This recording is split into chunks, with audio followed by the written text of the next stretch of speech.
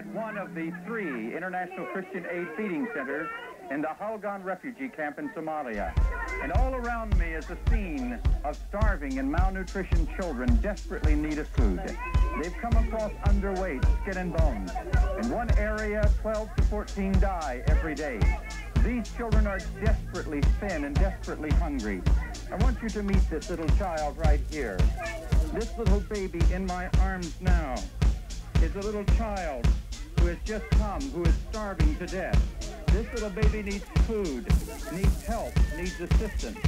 These are the children here who need your urgent assistance. International Christian Aid is urgently must fly out at least 40 tons of high-protein emergency food to save the lives of these children. We're urging you back in America and Canada, please help us air freight immediately emergency airlift of food, high-protein biscuits, high-protein milk to save the lives of these children. Please phone us at the telephone number shown on the screen or write us today and say that you will help send an emergency airlift of vitally needed aid and food for these children suffering such severe malnutrition here at the International Christian Aid Refugee Camp in Howdon. Well, you've seen the ICA team at work, and you've heard an urgent appeal from ICA President Joe Bass in the camp. You've seen the devastating effects of starvation and disease on the children. Their survival is precarious. On the Horn of Africa, 60% of the 1.7 million refugees in 32 refugee camps are children. That's almost 1 million homeless children. Many of them are orphans or have only their mother, who has herself no way to provide for her children. Our toll-free number is on your screen right now. Please, will you help? Make that call now. Or make a note of this address and mail your gift of $10, $20, $100, or whatever amount is in your heart tomorrow. Through International Christian Aid, you can help save these lives. Up to 120,000 new refugees, 60% of them children, arrive in Somalia each month. Most have journeyed for weeks over a hot, barren desert, sometimes attacked along the way by Soviet big jets. Many children have died along the way. The bones of fellow countrymen and children are scattered across the desert. Food and water are scarce or non-existent, and those that make it often die shortly after they arrive. These are the graves of refugee children who didn't understand their suffering, who didn't understand what it means to be a refugee. Now, here they lie. No markers, no names, no flowers. Only bitter memories and undying sorrow.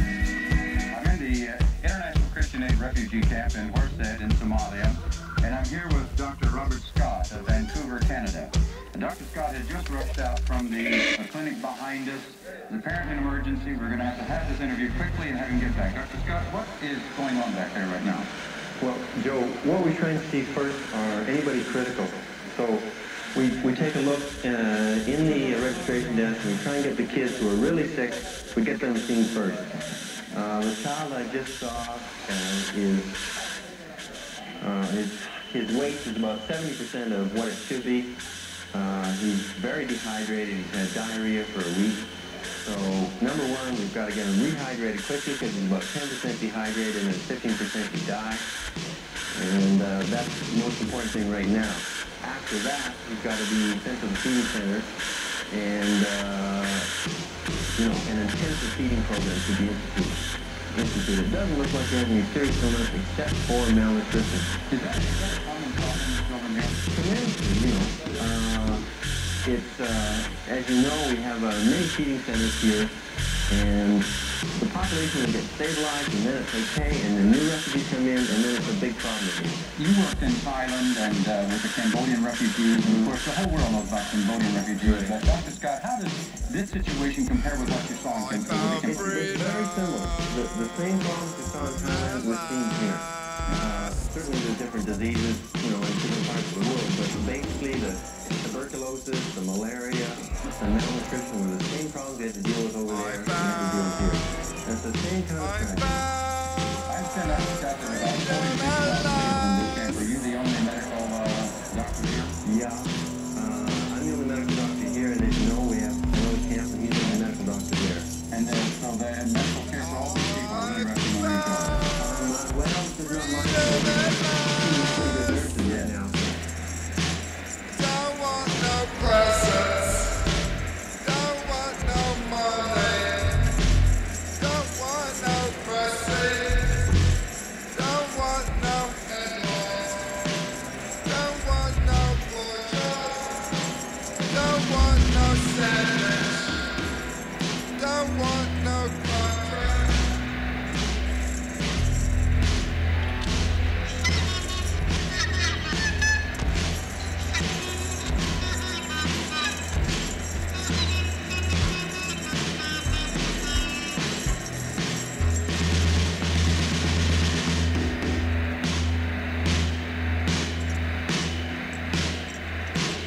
Don't want no housewife.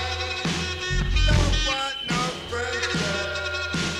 Don't want no music. Don't want no car. Don't want no car.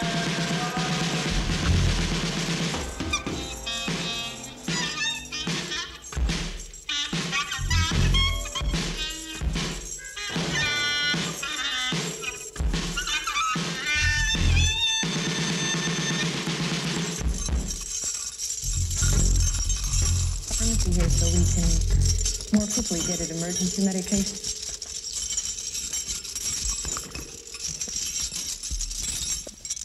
Best way to help